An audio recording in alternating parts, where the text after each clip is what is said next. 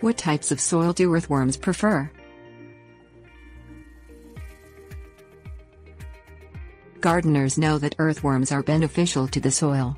But if a gardener wants to establish a population of earthworms in a newly prepared garden spot, what kind of soil will attract and keep them there?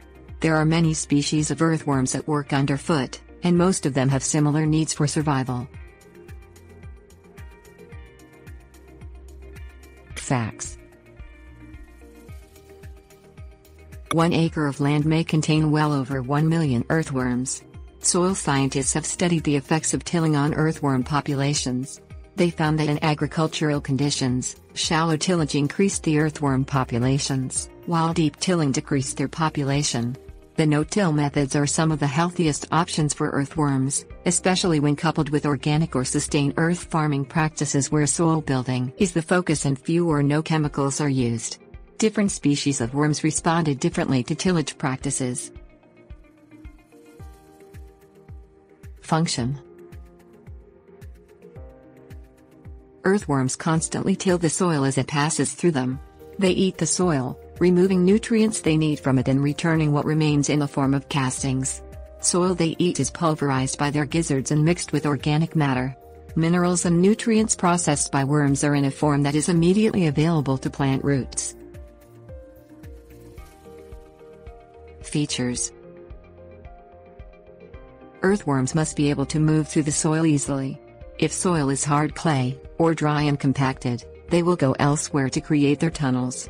A layer of ground surface litter or organic matter such as dead grass and leaves will attract worms. This is the kind of food source they are drawn to. As they work through the layer, it is turned into fertile castings.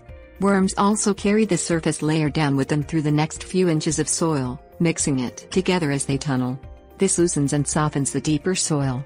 Worm tunnels loosen the soil for water and roots, and in turn, water and roots keep the soil worm-friendly. Moist soil with a layer of organic matter for nutrients will attract worms. The longer they work it, the more desirable the soil is for them to stay. Worms need the darkness that deep, loose soil gives them. They actually become paralyzed if they are in the light for very long. Exposure above ground will also cause them to dehydrate rapidly and die. So worms favor compost piles and cool, moist areas under mulch.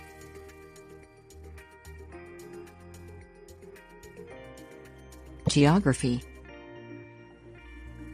earthworms do not live in areas where conditions are not right for them. Temperature extremes as well as arid or swampy areas are not worm-friendly. Altitude also determines the species of worm that will live in an area. Some of the earthworm species in the U.S. are known as invasive earthworms. They were brought from Europe many years ago, and have spread throughout North America. Organic matter: one of the easiest ways to invite earthworms into the garden is to use organic matter as mulch. This layer will keep the soil cooler and will slow moisture evaporation. Organic mulch is food for earthworms, and so is compost mixed in or spread on top of the soil. A gardener who provides food and hospitable living conditions for earthworms will find plenty of them living in the soil.